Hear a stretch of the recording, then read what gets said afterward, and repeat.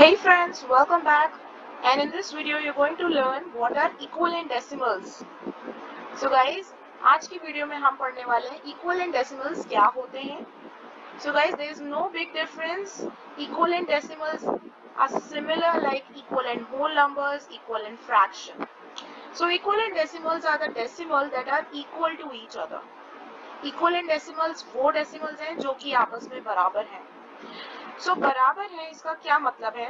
Because in case of decimal there is a point, so we need to see after point. Okay guys, so in the example, like in the first example, 5.4 and 5.40, now you will say that these two are unlike because there are unequal number of digits. So how they are equivalent? So guys, ये equivalent कैसे हैं? आपको सिर्फ देखना है कि ये 5.4 पहले वाले में भी आ रहा है और 5.4 दूसरे में भी आ रहा है. अब इस 4 के बाद you can place as many number of zeros as you want. आप जितने जीरो चाहे उतने जीरो लगा दें, फिर भी ये दोनों डेसिमल बराबर ही रहेंगे. So that is the best part of equivalent decimals कि आपको सिर्फ मेन जो नंबर है उसको चेक करना है कि क्या दोनों नंबर बराबर हैं, क्या दोनों डेसिमल में सेम नंबर आ रहा है कि नहीं, और उसके बाद जितने भी जीरो होंगे उससे कोई फर्क नहीं पड़ता. ऐसे ही सेकेंड एग्जांपल देखिए, 6.42 एंड 6.4200. सो ये दो जीरो है, it has no sense, it has no value. वो तो हमने ऐसे ही लगा दिए हैं क्योंकि हमें कभी कभी क्वेश्चंस में डेसिमल को लाइक बनाना पड़ता है, so we need to add extra zeros, वहां पे हमें जरूरत पड़ती है. लेकिन ये दोनों डेसिमल बराबर ही है क्योंकि 6.42 तो दोनों में ही आ रहा है, लेकिन हमने क्या किया, दूसरे वाले डेसिमल में दो जीरो हमने लगा दिए हैं पीछे से.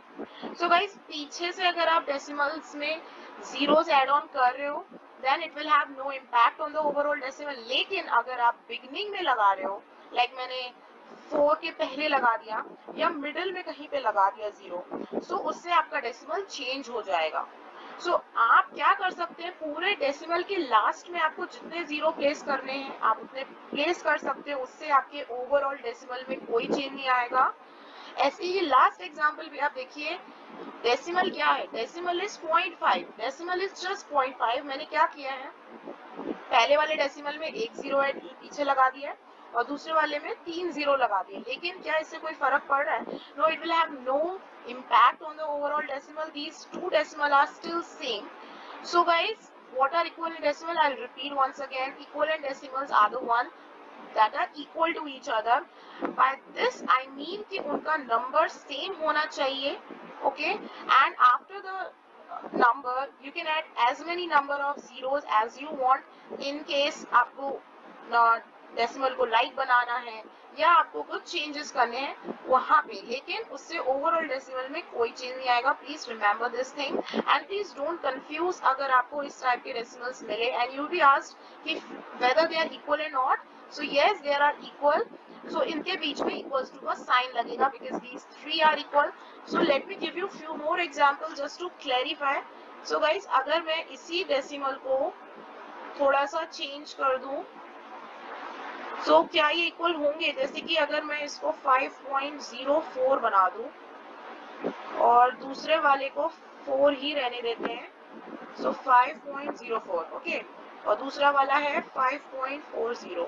So now they will be changed. क्यों? क्योंकि मैंने क्या किया, 4 से पहले जीरो ऐड किया, मैंने डेसिमल के बीच में जीरो ऐड किया है, इससे डेसिमल में चेंज आ गया, ये एक नया डेसिमल बन गया है. लेकिन अगर मैं 4 के बाद जीरो लगाती हूँ, कितने भी जीरो लगाती हूँ, इनफाइनाइट नंबर ऑफ जीरोस भी लगाती हूँ, फिर भी ये दोनों डेसिमल बराबर ही रहेंगे. So please remember this point two find whether the decimals are equivalent और equal, whatever you want to say or not. So guys, this is for today's video, and if you understood it well, then please give it a like and do share it with your friends. See you soon in the next video.